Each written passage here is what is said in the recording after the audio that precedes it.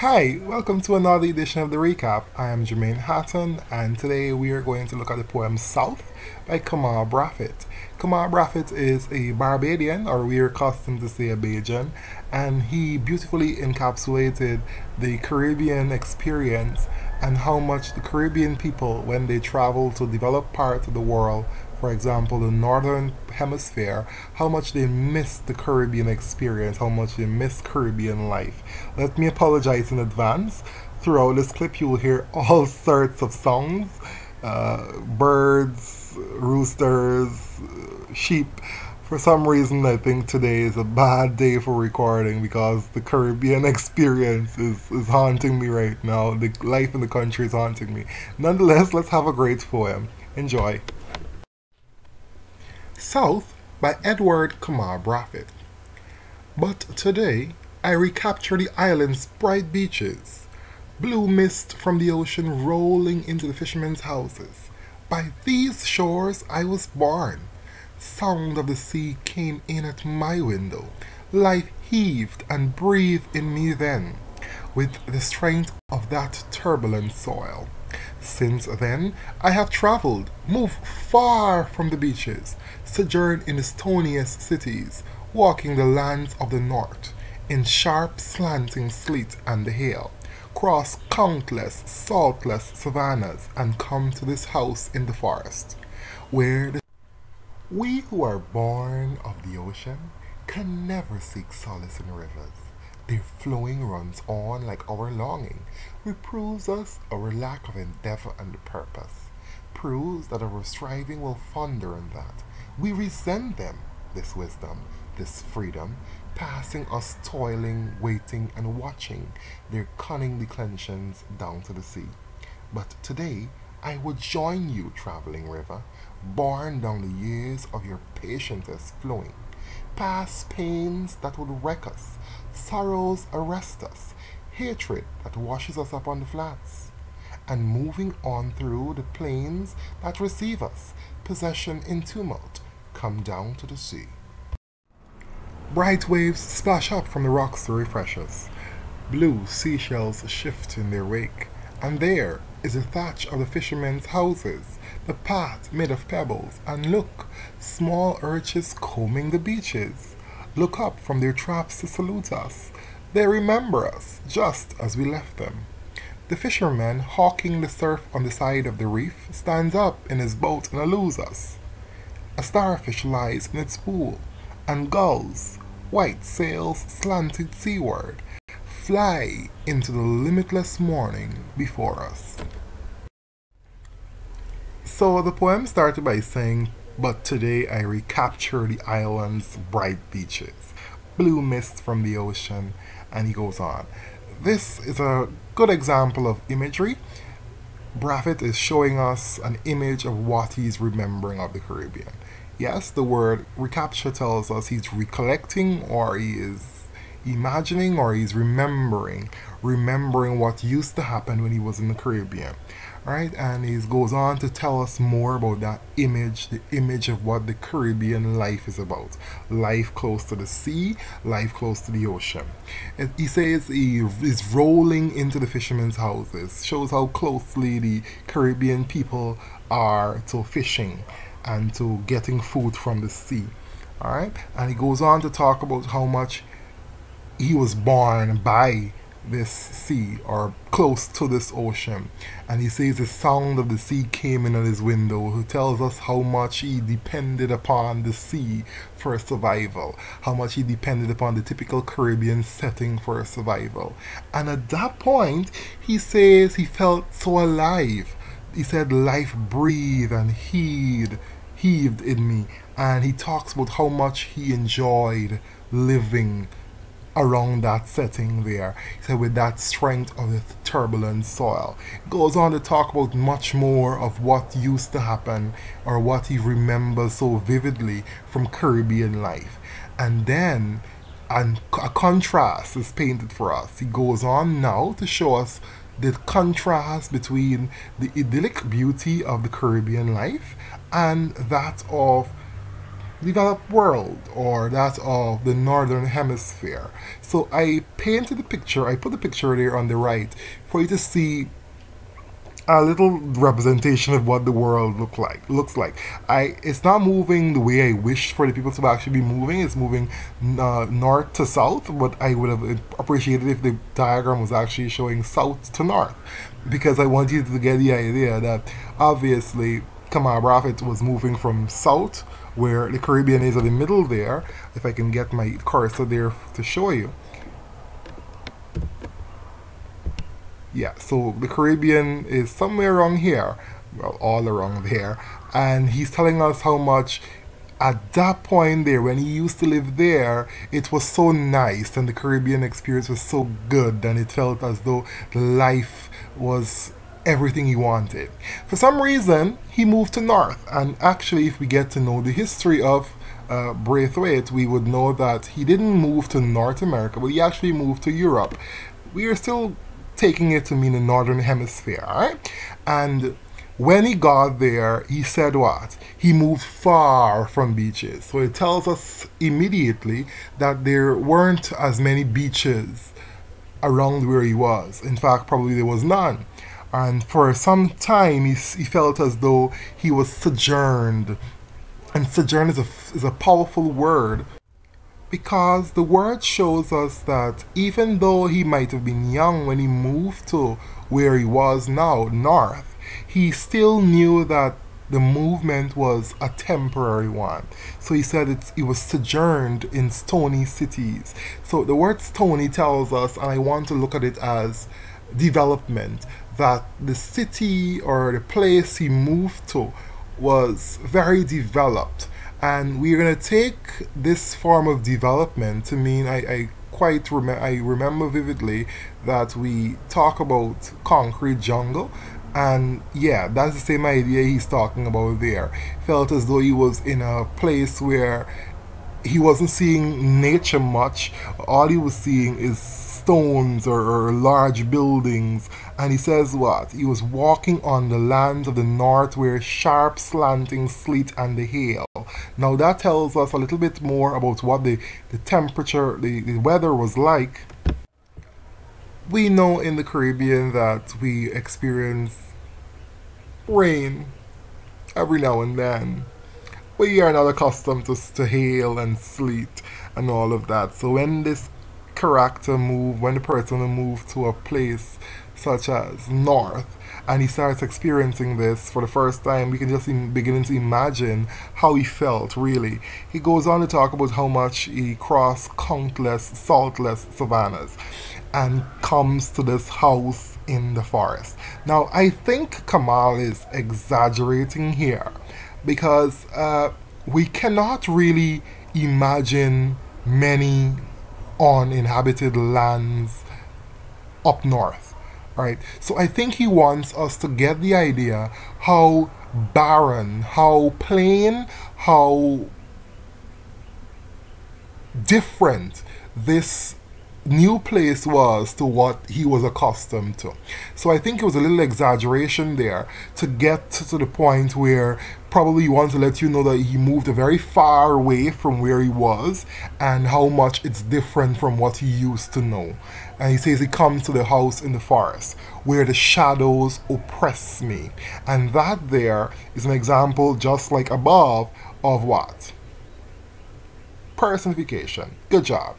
So personification there, where the shadows oppress me. Of course, the shadows are not human, so they cannot be oppressing someone, they cannot be keeping someone down. But it gives a good picture, because probably, I'm going to insinuate here, probably Brathwaite is talking about not just the shadows, obviously, but maybe he's talking about the people up north. Because remember, he's moving to England, and England, Europe, has a history of colonizing the Caribbean people. And then he says what? He says the shadows oppress me. He might very well be talking about the people of the north that oppresses him, that oppressed rather him, and how much he disliked them, right? And he says what? and the only water is rain and the tepid taste of the river. Again, he is bitterly remembering what used to happen when he was in the Caribbean, and now this is the level he was brought down to, and this is what he has to endure. Sad there. But let's really look at our devices here. We see the opening there with the beautiful imagery, and imagery is painted throughout. And then we see the personification there, life heaved and breathed in me. He's showing us there of what used to happen, how excited he felt, how alive he felt when he was living in the Caribbean. And when he moved, it shows us how depressed he was. He says the shadows oppressed him. I am taking that to mean that when he moved, the place he moved towards probably reminded him of how these same people here colonized the Caribbean and made slaves out of his ancestors. Alright, so that's an interesting part there. First two stanzas of the poem. Let's move on now. The third stanza starts with a beautiful line that says, "We who are born of the ocean can never seek solace in rivers." We see a direct change there from the first person, I, to we, to probably hint that the poet is not the only one that might have moved. He says that we who are born of the ocean, to hint that there might have been other persons who moved from the Caribbean or from south to north, that probably to develop themselves. So he says, we who are born of the ocean can never seek solace in rivers, to mean that we who are accustomed to the ocean life or to life around the Caribbean cannot be comforted with small things like rivers. And he goes on to say the rivers, and using a simile here, the river is being compared to our longing. He says what? The flowing of the rivers is like our longing. And you know, when rivers are formed, they take some amount of land with them. So he's comparing that there to the longing of people's longing to be better, people's longing to be successful, and he's hinting to that there. He's saying they reproves us our lack of endeavor. People, when they don't really know much about us, when they're ignorant to us, and probably he was faced with that when he moved to north. He's saying that they would find our character as lacking endeavor or lacking purpose, and that might be somewhat contradictory to what we have just talked about. But he goes on to say we resent or we dislike this kind of wisdom or this kind of freedom. They find themselves free, but we are accustomed to a better life. We are accustomed to life in the Caribbean. We are accustomed to large open fields. We are accustomed to large open seas and oceans, and we cannot accept this kind of freedom. All you know is your forest. All you know is this little river here or the rain. We are accustomed to the taste of the ocean. We are accustomed to the playing in the ocean, or to see life in the ocean. When I say life in the ocean, I'm talking about the seagulls that was mentioned, also about the fishermen that thrive on life or livelihood from the ocean. So it tells us how much he resents or how much he dislikes this kind of freedom. They consider themselves free, or they consider themselves wise, but this kind of freedom is nothing compared to that of the Caribbean. So again, he's contrasting life of north with life of south, the south that he was accustomed to.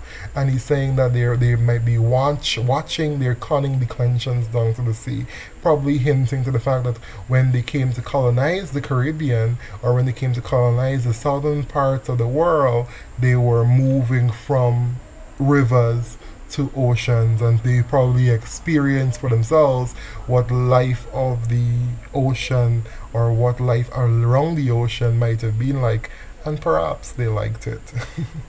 And he says what? But today I will join you, traveling river, hinting to us that, you know what, he has accepted the fact that this life here is not the life he wanted, and he wants to move on, going back to where he was from initially. And he says patience is flowing, and he's telling us there how much, yes, he wanted to be better, but he realized that After some time, he had to move on. He had to go back to what he was accustomed to. So patient. Yes, he was patient because he endured what he had to endure, but now it's time to go back. And while he's going back, he's remembering the pains that can wreck us, the history of colonization, sorrows arrest us, hatred, of course, the hatred that comes with that remembrance there. So it's all there talking about how much he's traveling back to the Caribbean life. He's traveling back to the life he knows and the life he adores. Alright? Says bright waves splash up and blue seashells, talking about there of imagery, showing us a picture of what he missed of the Caribbean life. So now that he has returned, he is looking at all of this and he's remembering. He's feeling at ease, but he's recapping and he's also remembering that life he used to have when he was living there a very long time ago, and he's so excited about it. He even says, and look, small urchins, and he's there. That's a lot there. It might seem significant, it might seem insignificant to some, but that small thing appears to mean so much to the poet here. And he says what they salutes us. Of course, that is an example of personification. They're not going to salute, but it just appears that even the small animals, the small organisms welcome, or the small organism appear to be friendly to this poet or to the persona.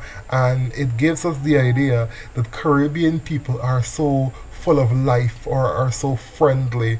And when it goes back to north, you see an example of contrast here. When he goes back to north, he talks about how much they were oppressive and how much the shadows oppressed him and how much he was alone in the house in the forest. So it gives us a good idea there of contrast of the idyllic beauty of the land and the friendliness of the Caribbean people and the friendliness of the Caribbean atmosphere, but it also paints a picture of what he used to know, or what he missed by, or what he missed from this Caribbean experience that he now is enduring. And it goes on to talk about how much the fisherman salutes or halloos him, and that just goes to show the friendliness of the Caribbean people. And he's saying what? Flies off. The birds fly off to the limitless morning before us. And limitless is just beautiful description, because he's telling us how much the idea of the sky might not be an end. The idea of the sky, or the idea of the Caribbean life, is limitless. The idea of the Caribbean life is bountiful. Anything can happen. There's so much scope for development. There is so much scope for beauty. There is so much scope for remembrance. And all of this here is encapsulated beautifully in fly into the limitless morning before us. Before us meaning that he's not the only one that came back, but other persons came back to admire what they used to know, the Caribbean life. And it shows us how much we might migrate for betterment, and lack of a better word, or we might migrate for self-development, but we all would come back to this point here where we admire the place we once called home. So we have looked at South by Kamau Brathwaite, and we can see that the themes we can use to summarize what is going on in the poem is migration.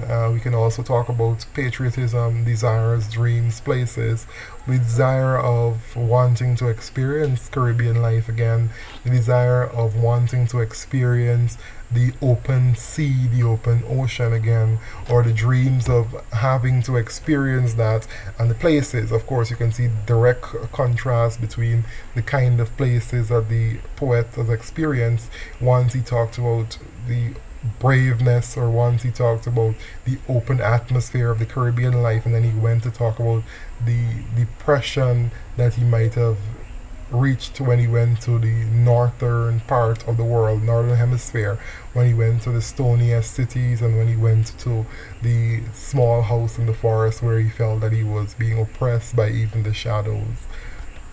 You can talk about any of these in your exam. You can link the poem to any of these themes here, and anything else your teacher might have taught you. That is all the time we have today. If you've listened to this to the end, congratulations. I can see you're really studying assiduously and you want to pass these exams. So I'm wishing you best of luck. Go ahead and like this, comment, let me know what you might want some clarity on, what you might want to see me do next. Also, you can subscribe so you can get updates on what the next poems are. Go ahead and share this with your friends so we all can pass these exams together. Alright, best wishes in your exam, and thank you very much for listening to the recap.